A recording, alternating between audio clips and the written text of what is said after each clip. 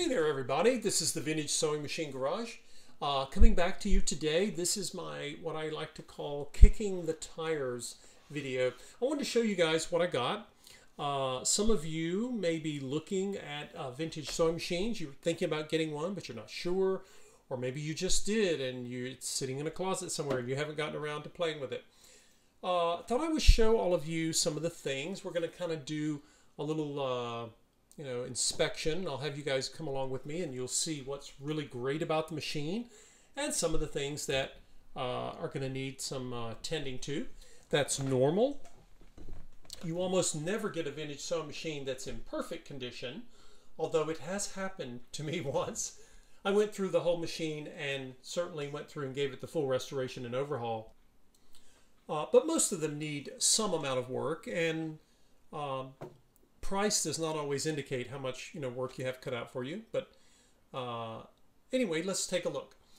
So this machine came with a table. It's out of the table right now because I brought it into a space where I could get some nice light to make a video for you guys.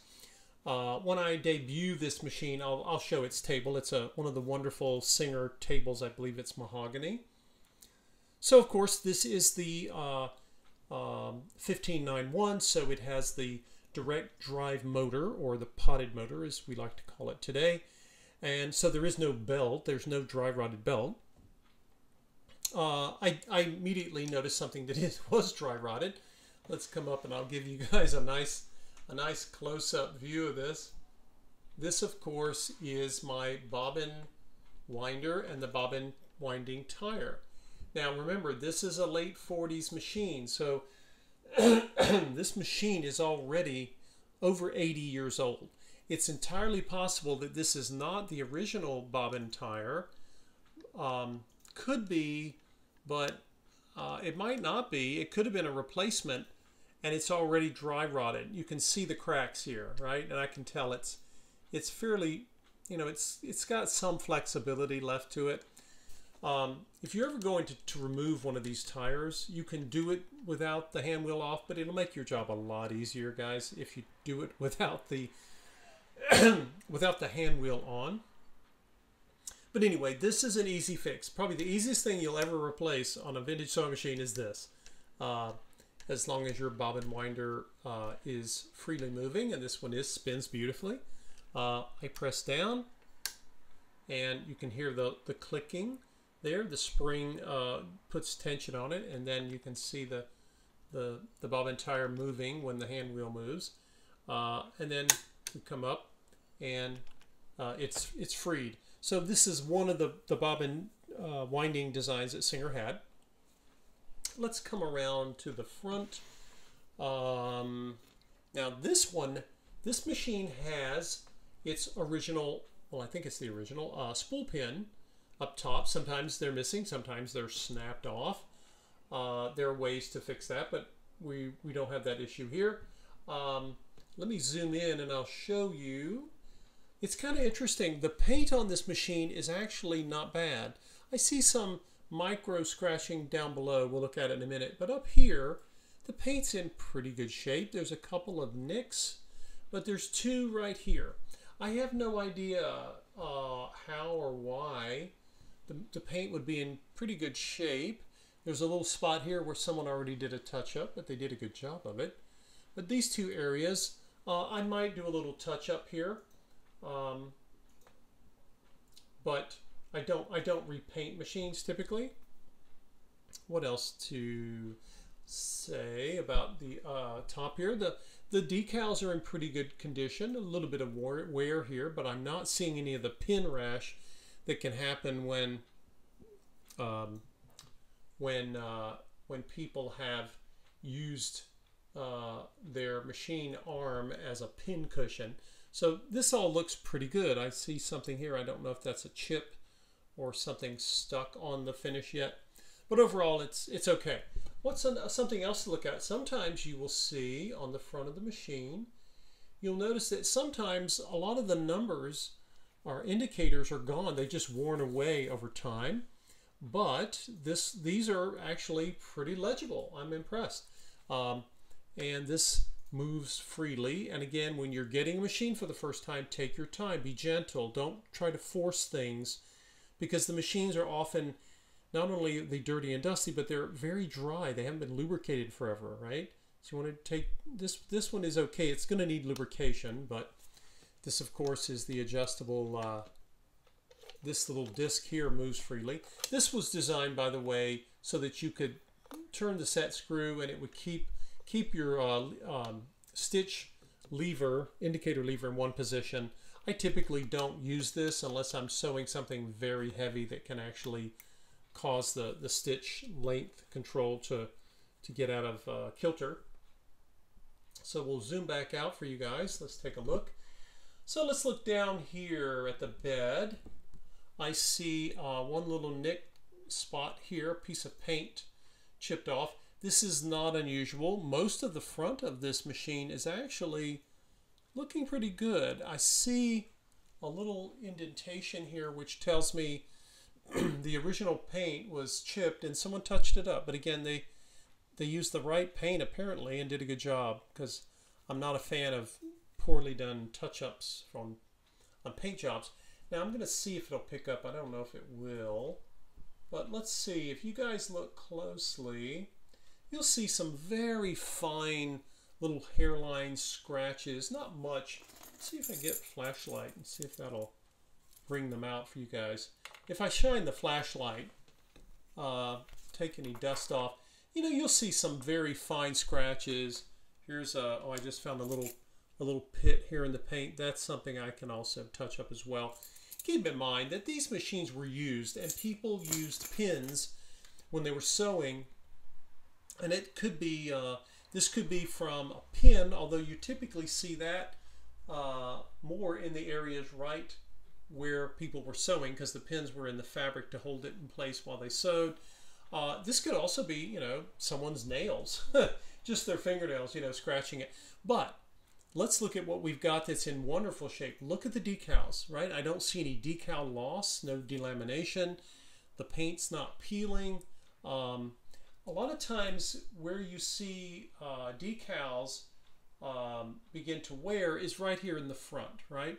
But these have held up remarkably well. And what this tells me is that the clear coat on top of the black paint, which would have been a lacquer or shellac coating, has held up, because remember, that's really what ultimately protects your decals. So other than that, like I say, aesthetically, she looks pretty good. Now I'm going to turn the machine, see if I can do this without turning her, turning everything upside down. Yes, it's heavy. So let's take a look underneath. You see the incredibly high quality steel and iron that was put into all of the vintage machines, and certainly the Singers of the time. You see Simanco down here. Now here is something that you'll notice that it definitely did not exist on my 1904 Singer 15-30 right there. And this would come in later. Singer started adding, for many of their machines, not all of them, the ability to lower the feed dogs, right? And if I turn this one, it's stiff. I can't move it. I'm going to have to use heat and oil. That's normal. This was created so people could do basic embroidery, mostly for darning socks and holes in clothing. But for many years, it was not used. In fact, of all the things I ever have to unstick on a vintage sewing machine, this is the most common. But I do it because I don't know if the future owners will want to use it, and they're getting a full overhaul, and they should get it. So this functions. And this, of course, if you look here, you will see Singer had, at the time that this particular model was made, let's zoom in on the shuttle area. I haven't taken the bobbin case out, but we'll take a look. Sometimes, if they're not stored in nice places, they can have some rust or oxidation, but I can't tell that that's the case. Now, this is the bobbin case, And if I take some scissors and cut the thread that's holding it, grab my scissors, so I'll cut the thread here. Now, this is, I haven't taken this out until just now. Those of you who have a really good eye and know your bobbins will know that, well, it looks like a Singer 15 bobbin case, but the bobbin inside is not. And if we take it out, someone has put in a Singer Class 66 bobbin. And of course, the 66 bobbin is, this is used for your flat or your horizontal shuttle hooks. The Singer 66, from which it gets its name, the Singer 99, 185, the Singer 201, they all use the, many of us just call it the drop-in bobbin, but it's the Singer 66. This bobbin will not work in this bobbin case. So I don't know if the last person that got this machine was trying to use it and didn't really know how to use it, because I'm sure it didn't work for them. And that might be why maybe they decided to get rid of it, I'm not sure. When I cut the thread, because this bobbin case was threaded, this is a good place to kind of show you guys again. Anytime you have a thread remnant in your bobbin case, always pull it in the same direction that it was threaded into the case. So I'm going to pull it this way, okay? Don't come here and pull it back, because bobbin cases are these wonderful little devices that have springs and levers in them, right? And they don't like thread moving backwards. That's not how they were designed. They don't. You will irritate your bobbin case, and you don't want to do that. Okay. It hasn't been oiled in a while, and I've shown you guys in the past there's a way to clean and oil your bobbin case, particularly when they've been sitting a long time. But anyway, that's the bobbin case. The bobbin case and the little finger design would change. Singer in some years would have the little finger at the top of the bobbin case. Sometimes it's pointing, instead of at 11 o'clock, it's pointing at 1 o'clock. And those variations would, you know, these are subtle changes. You'll know if you have a machine and you're not sure because it's missing the bobbin case, you want to go on the internet and research what the bobbin case looks like for your machine. You just pull up an image on Google and that'll tell you whether you have the right one or not. But anyway, this is the setup that Singer had. Eventually, Singer 15 clones, they would go to a different system. Some of them would use the little, I call them they look like pinball flippers, just to make it easier to release the cover of the race here. But again, I'm not seeing anything unusual. If you ever have a machine, you get it, and the hand wheel won't turn. One of the first places you want to check is down here in the shuttle area. And if you can't see well in here, I don't see a lot of dust on this machine, which is pleasant. It's not common, but pleasant. You can also, when you start taking this area apart, you want to look for thread remnants. Thread has a way of wrapping itself around places, and it can interfere or jam your machine. And it's just a matter of digging it out. Let's see, anything else to say? No, not seeing anything else down here to talk about at the moment. So we'll put it back upright. Let's see, this model, did I mention this already? I can't remember. In addition to its spool pin up top, this machine has its bobbin winding spool pin. These sometimes just go missing. They don't so much break as they just, I don't know why they fall out or who knows. But you can get replacements. I have a couple of extra in my stock. I don't need to here though. What else to look for? Let's look around here on the side, guys, because now we've got our tension dial. When you're looking at your machine, one of the things you want to look for is the check spring. Make sure I'm getting a good angle for this. That spring is not the easiest thing to see. See if I can get it to show up for you all. Maybe you see here, right? So notice I'm just going to push up and it bounces right back. Sometimes if this doesn't happen, your spring might be broken or it might be fine, but it's become dislodged and it's not in the right position. So this, again, this is a tension assembly like all of the wonderful Singers of all the tension assemblies you'll come across, I have found that the Singer vintage tension assemblies are the easiest to disassemble. They are just works of art in terms of quality. And anyway, this one will be getting taken apart because I like to clean and inspect them when I'm doing an overhaul. Now watch, keep your eye right here. Notice that. You notice that this moved when I pulled up on the pressure bar lever. That tells me that the pin inside is moving freely. If this doesn't happen, if you don't get any movement here, that typically, it doesn't mean your tension assembly's broke, but it could be gummed up, and the pin that allows that movement to happen, which needs to happen, can be stuck. And there are ways to unstick it. So again, just something to look for. Not seeing a lot of old oil or varnish down here, which is kind of interesting. The light fixture in the back, let's see. It's there's a bracket that this bolts that holds the light fixture to the body of the machine, and it's sitting behind here, and it might just need tightening because it's a little wobbly, but I think it's just a matter of the screw not being tight. So take a peek here and see what we've got. Overall, I'm feeling pretty lucky. Let's see. Okay. Yeah, I can tell, and I'm going to get a screwdriver and I'll tighten that. So that's not broken. That's what I wanted to see. That makes me happy. What else do I want to do? While I've got the light fixture here, it might be useful to go ahead. I don't have a bulb in it yet, right? But I'm checking the switch. Switch moves. It works. It's not broken. It's not breaking off in my hand. One of the things to know about vintage sewing machine light fixtures, and it doesn't matter whether it's a Singer or any other brand, the traditional incandescent light bulbs get very hot.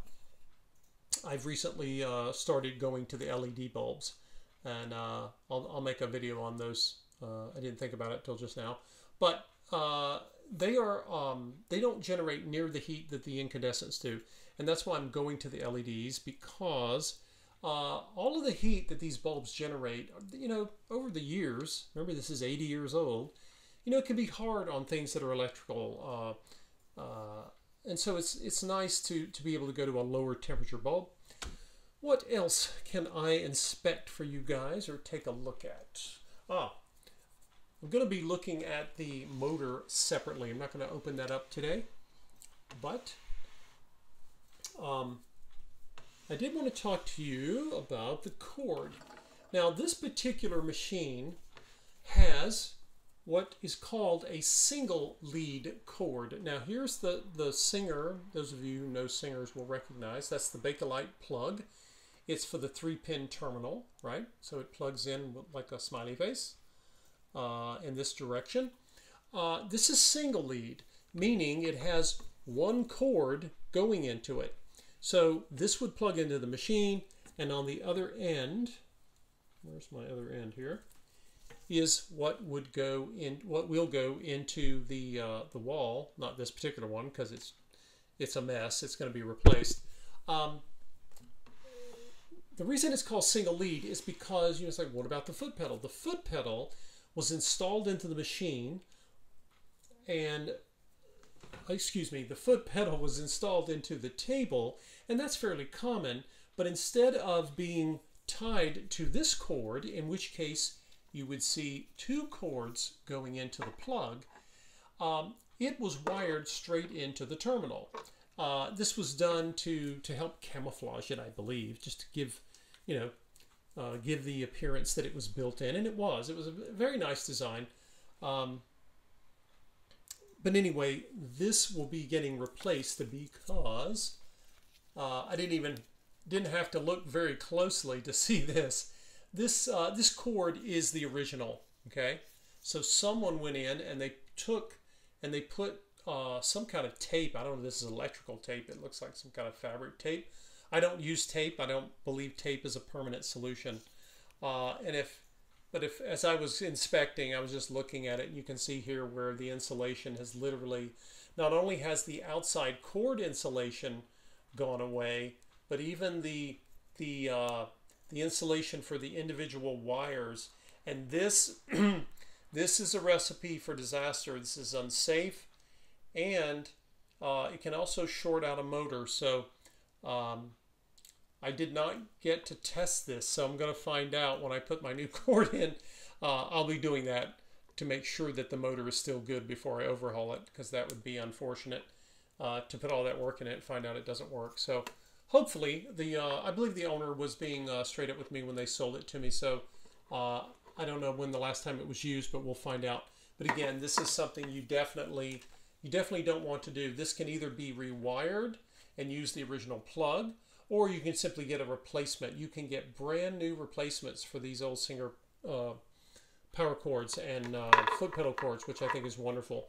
So this is, again, rubber parts on something this old. Very common if they're original to be crumbling. There went a piece of it, went falling. And of course, you know, bobbin tires and things like that. But that's to be expected. You know, that's just, that's going to happen with an old sewing machine that's, you know, it's electrical. So we're going to take care of that. That's going to be something I usually assume is going to be needed.